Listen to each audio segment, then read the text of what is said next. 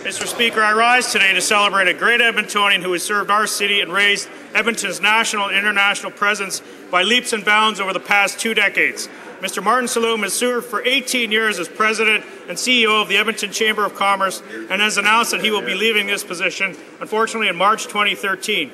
But during his time as President of the Chamber, Martin has transformed the organization from a struggling association to what is today the largest chamber in the country.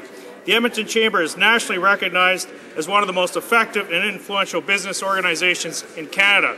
He has served over 30 years promoting business and working with chambers at both the municipal and the provincial level in Alberta.